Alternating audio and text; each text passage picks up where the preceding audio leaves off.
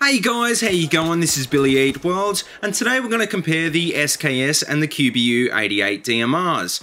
I've had quite a few people asking me to take a look at both of these weapons in my Weapon of the Week series, so I thought I just might cover them both at the same time. As far as DMRs go, the SKS and the QBU are both fast-firing, lower damage DMRs, which you'd think would be better suited for close-range combat. They do have a few pretty big differences though, so in this video we're going to take a look at both and figure out which one is actually better for CQB. Now in this video, to be fair, I'm running both guns with pretty much the same attachments. I'm using each gun's default hollow sight, the heavy barrel ergo grip and the target detector.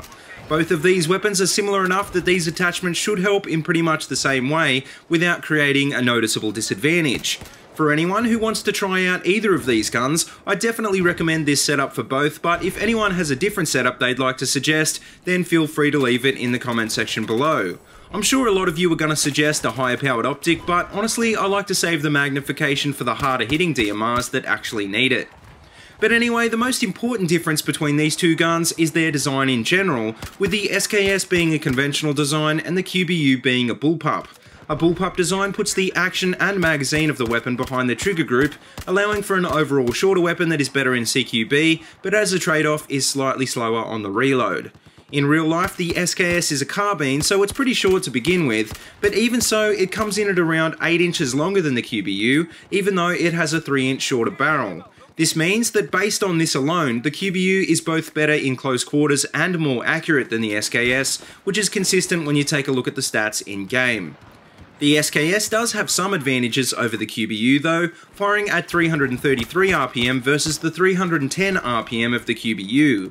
Most of the time this doesn't make a big difference, but what does make a difference is that the SKS has double the magazine size with a 21 round capacity versus the 11 round capacity of the QBU. The reason this is important is because both of these guns fire smaller intermediate sized rounds and not the full sized rounds of the other DMRs in the category. This means that they need 3 shots to kill at close range and 4 shots to kill at long range, and you can see with the QBU, this doesn't give you a lot of breathing room to miss any shots. Now, that being said, in theory the QBU should be able to hit targets a lot more easily because not only is it more accurate than the SKS, it's got a ridiculously fast muzzle velocity of 670 meters per second.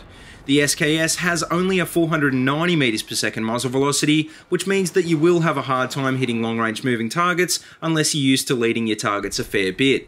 The QBU is maybe a fraction easier to handle as well, with slightly more vertical recoil and slightly less horizontal recoil than the SKS.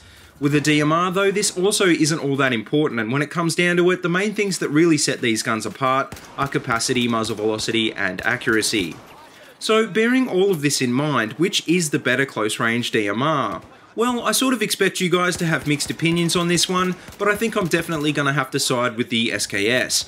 The QBU is fine for long range shots, but it just doesn't have the capacity to make it a competitive close range weapon, and it sort of fails as a long range weapon as well when you get out to the 4-shot kill range.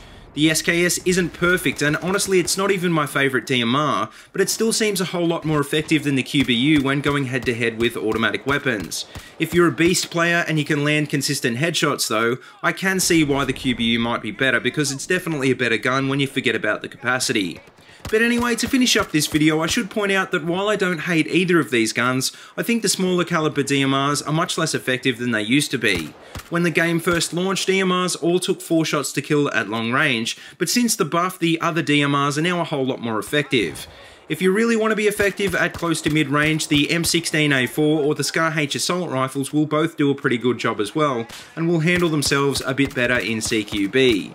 The SKS and the QBU are a bit better for counter-sniping though, and they're a good entry into the DMR category for new players, so if you haven't already tried them out, I'd still recommend that you give them a go. But anyway guys, that just about wraps up this episode, so let me know what you think in the comment section below, and feel free to suggest a weapon and customization for next week's episode. As always, if you like what you see, please remember to like, comment, and subscribe, and if you haven't already, please check out all my other Battlefield 4 videos. I've got them all linked in a playlist in the description below. But until next time, see you later, and have a good one.